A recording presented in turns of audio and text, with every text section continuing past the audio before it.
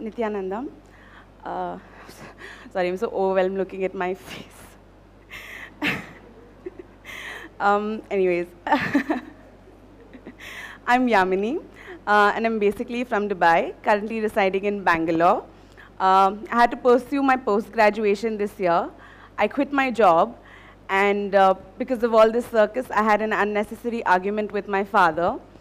And so he just politely, I mean, not politely, but he just clearly asked me not to come back home ever again and to like get out of his house. So I basically needed a vacation. I needed a getaway. And so my aunt, she suggested that I do the inner awakening. She's here right now. And when she was enriching me, I just felt that, I need an escape. So she's providing me the escape. So I just, grabbed the opportunity. So the first day of my vacation wasn't exactly like a vacation.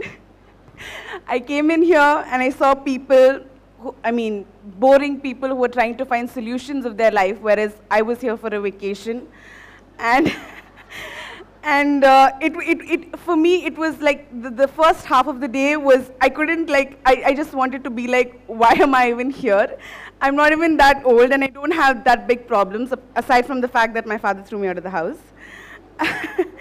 And yeah, so basically, and I was in for a big surprise because Swamiji is not the kind of person, I expected him to be.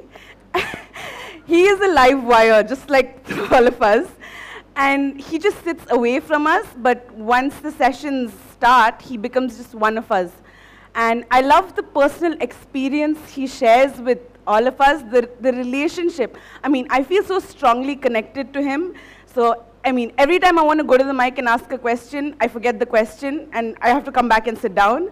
And, otherwise, even before I ask a question, I get the answer. So my first day was like an intense experience because I felt the connection to him. And though I wasn't, into Swamiji, I used to listen to satsangs, but I've never prayed in my life, only during Diwali or whatever, like all those festivals. I used to attend the temple. Go to the temple and pray to God. But otherwise, I haven't been a spiritual person. And the best part, I was very concerned about the food I get here because I'm very particular about the food and I eat a lot. So, and I'm not a vegetarian. But as soon as I came, I was complaining to my aunt that how will I survive without non-veg? But the kind of variety I get here, I've forgotten that I'm a non-vegetarian, and I prefer to be a vegetarian now.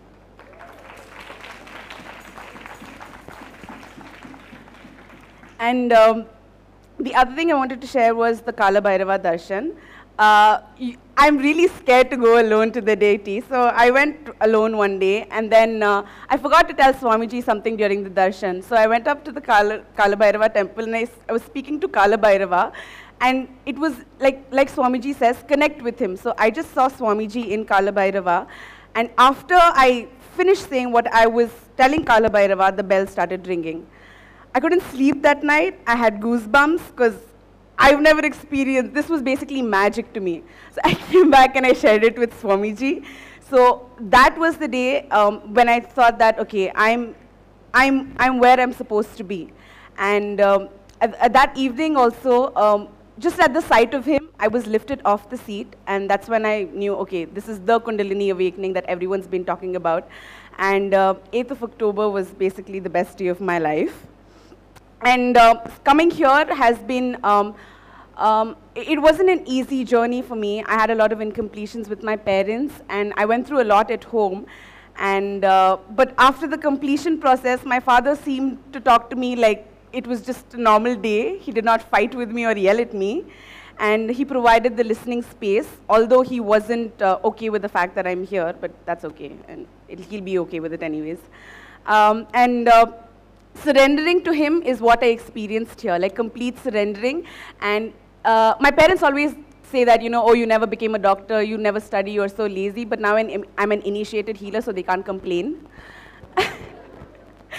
And yeah, so the highlights of this program was complete. For me, I was like, how am I going to stay there on Saturday, Sunday? I can't go out. I'm just supposed to, even if I want to go out, I'm supposed to go to the Gaushala, look at the cows and come back and look at the birds and trees. But the Maheshwara Puja, Diwali, he let us burst crackers. We danced all night, and Kali Visarjan, we were dancing all night. And I remember Kali Visarjan, I had sprained both my right and left knee. But during the Kali Visarjan, I was dancing like, you know, there was no tomorrow. And there was no pain and nothing. I danced all the way and I wasn't even tired. And after that, everyone was like, you can't come for yoga, but you can dance all the way for the Kali Visarjan.